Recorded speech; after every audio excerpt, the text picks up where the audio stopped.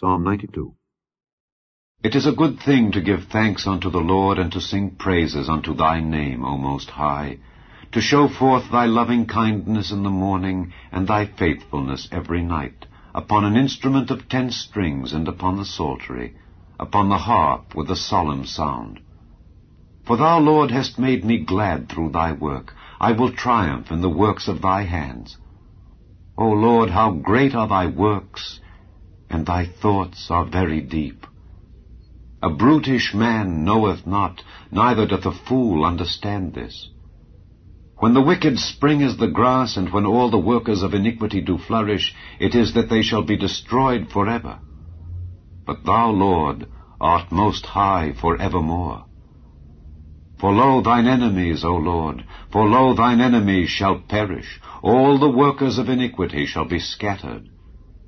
But my horn shalt thou exalt like the horn of an unicorn. I shall be anointed with fresh oil.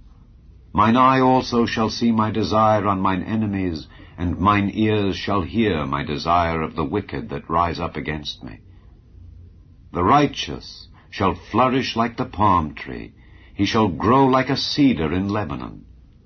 Those that be planted in the house of the Lord shall flourish in the courts of our God. They shall still bring forth fruit in old age. They shall be fat and flourishing, to show that the Lord is upright. He is my rock, and there is no unrighteousness in him.